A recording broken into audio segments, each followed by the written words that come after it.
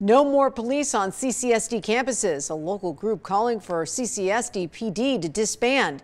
They say a survey shows complaints from students of color who feel they're being targeted.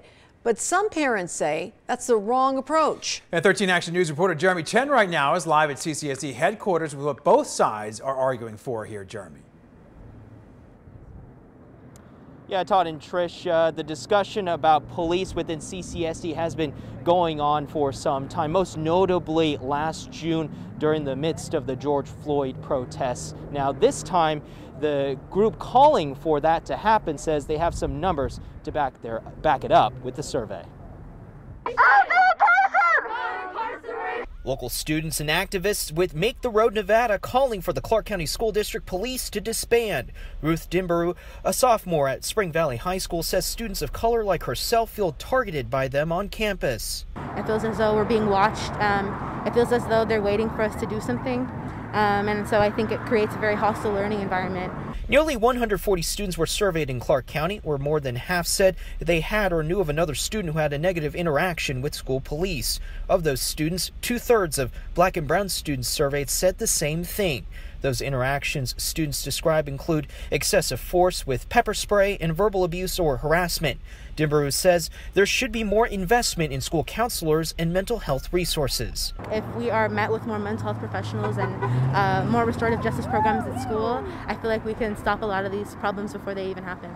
However, some parents disagree. Charlie Melvin with the group Power to Parents says they have an expectation that their kids will stay safe at school. If we are removing safety measures, then why would parents be comfortable with sending their children to school? She also says school staff like teachers shouldn't have security responsibilities like breaking up fights, as many are not properly trained to do that. It is not their responsibility. Are we really going to give teachers more responsibility for less pay? Are we really going to do that? Dimbaru argues more counselors and mental health specialists can be a proactive way to prevent many fights from even happening. A lot of these students that feel that aggression, I feel like a fight is just seen as a disruption when this is something that's been building up and these students are crying out for help and they're not receiving the help that they need. Melvin says if students of color are fearful of officers, the conversation should shift to bridging divides and suggests some of those same officers should go to classrooms where students can ask them any questions about their role on campus. And that way we have some relationships that are happening where more trust is built.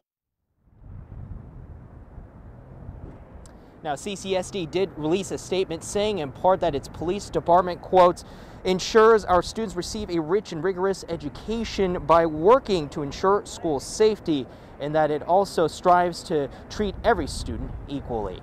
Jeremy Chen, 13 Action News.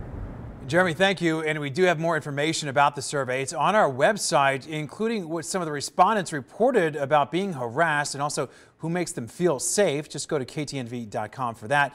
We also, by the way, we want to hear from you at home as well. So do you believe school police are necessary?